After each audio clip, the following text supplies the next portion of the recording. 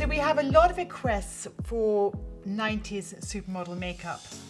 And that normally means actually show makeup. So I'm going to do a typical show makeup, which is quite strong in the 90s with the supermodels. But what I'm not going to do is I'm not going to put the false eyelashes on. One, because there's so many examples of people putting false eyelashes on YouTube now.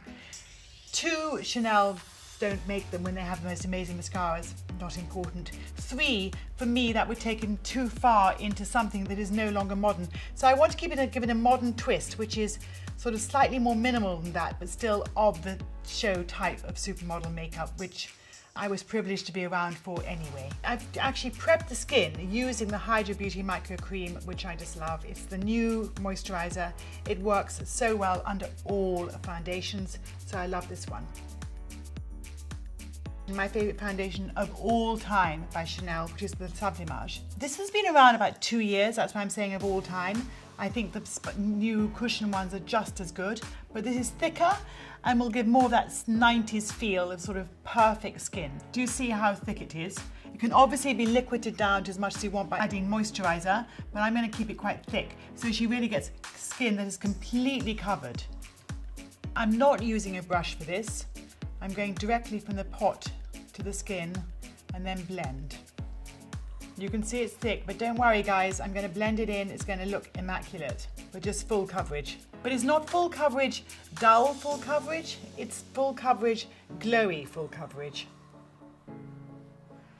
Okay, so that's the foundation done, but I am going to put on a bit of concealer.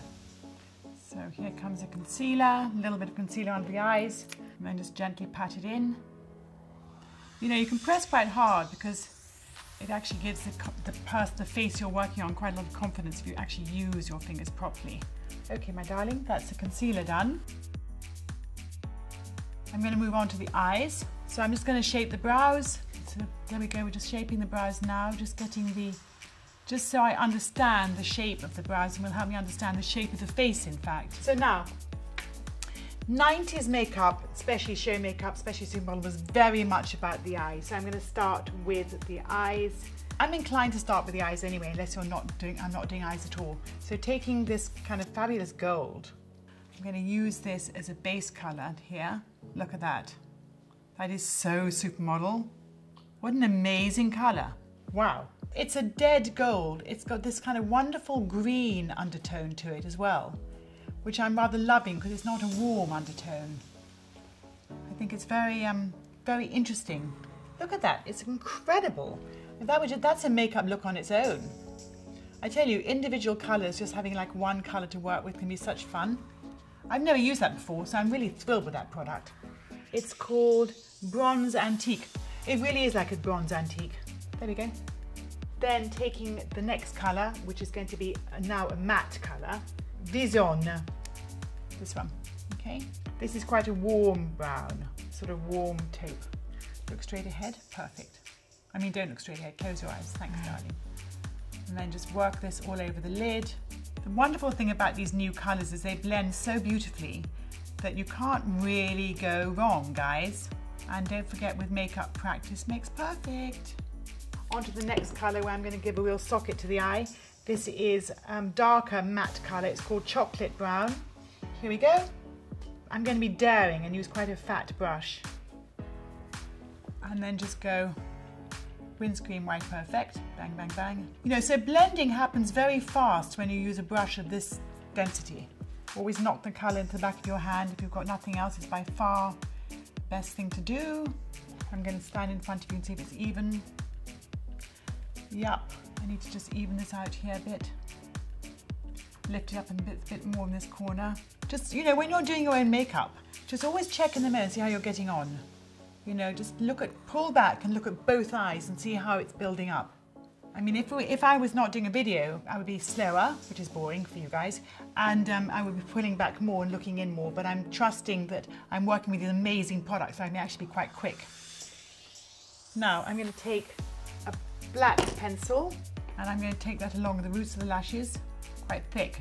I'm not just going for the roots, I'm now going into the, like a liner, but a soft liner. Okay, one. I'm going to blend that, so don't worry, it's not going to stay like that. Other side, right into the roots. just going to take a small brush and blend that. So now it won't show at all as a pencil, it'll just look like a black definition. Same the other side, blending this side now. Blending the two together, blending it all together. I'm just always blending colours together. I don't want to see any lines. I don't want to see where things have started and stopped. Right, that's that. Now I'm going to take the black product, which is this one. I'm going to use this over the black line that I've done already. Knocking it into the brush, and then just going to take it over that so it becomes really dark. But not dark as in, I don't know, what kind of dark shall I call this? It's still a subtle dark. It's like not too black, it's just wonderfully charcoal black. That's it. It's a charcoal black rather than a dead black. Okay, so that's the top lid done. I'm now going to go on to the lower lid, and for that I'm going to use the chocolate brown.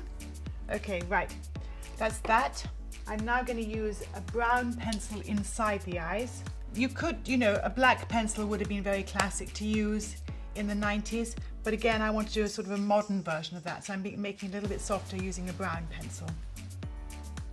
But hey, listen, if you want to use a black pencil, that's absolutely fine because it's still a great look. I'm going to do something with the gold just to make the eyes pop a bit. So I'm going to take a small brush. I'm just going to add this to the corner in here. Look up, my darling. Great. It's going to go along the waterline here with the gold. Now I'm also going to do something which is just take this gold colour and just put it in the middle of the eye just here. So you'll have a bit of a reflection of it. And then on the other side, I'm going to do mascara. So as you can see now, I'm getting one very thin coat.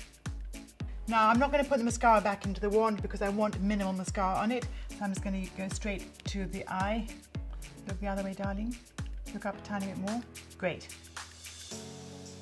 Okay, so there are the top lashes done. So I'm now going to move on to the bottom lashes. Same old trick. Back and forth, and then down. Look up.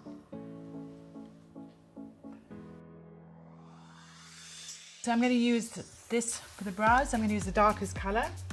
Not too much. Just enough to really define them. This is something, remember, brows are sisters, not twins, that famous saying. That has probably become a bit repetitive actually, but I'm going to say it. I'm just going to put some gel on the brows now. Thank you. And then the brows will be done. So this is my new favourite product. I love this. So this can be, they can be quite brushed up. And I'll just take down the corners. I'm going to go for powdered blush because I feel this is more of a powdered look. So I'm going to go with a big brush, really big brush, like this big brush, because I don't want precision, I just want a general sweet glow. And I'm going to go with something this colour. It's quite corally, very, very pretty, and it's called Angelique. Knock it in the back of my hand so it's not too much on the brush. And then just gently, very gently, add a bit of colour to the cheeks with lovely, great big circular motion. Just a tiny weeny bit, huh? Don't need too much, just relax. A lot of people like the model actress to smile when they're doing blush, but I find it very confusing and not what I like at all. I like the face to stay neutral, so then I can choose where to put the blush. It's very normal for people to sort of automatically smile when you come at them with the blush colour. It's like, no, no, just stay calm, just it's fine by me. I am going to use a bit of quote-unquote contour bronzer, so using this colour. It's not really contour, it's actually more of a bronzer. Because it's 90s, early 90s, there was quite a lot of like colour going on everywhere and sort of definition. So I'm just going to define a bit there. Same the other side. And then a little bit into the forehead, into the hairline. The same colour tone throughout, a tiny bit on the chin. So if we want to call this contouring or bronzing or whatever you want to call it, when you are doing contour, make sure you go from underneath the ear, just here, straight down to about here, and then you take it in and you just blush it up. Because I was being so casual about it, you probably thought that I was kind of, in a sense, out of control, but I wanted it to become far in, but also to be very, very soft. But if you were doing real contouring, you have to be more precise and literally come in from the ear, come down, and then stop there, and then blend it up and out. Okay, so I'm going to take it a little bit into the temples, because again, I want them to be more toned with the rest of the face. You can see immediately when I do that it becomes toned. Okay, right. Now I am going to actually powder the T-zone because I think it's quite important with this look that there is a certain matteness in the face, not a deadness, but a matteness. So just taking this powder, the compact powder, I'm just going to just do the area where I don't like shine. The Pood Universal Compact, that's what it's called. I'm going to do kind of rosé mouth right now, okay? So I'm going to use the lip liner first, which is quite a dark berry tone. Actually, first of all, I'm just going to put a little bit of lip balm on because the mouth is a little bit dry.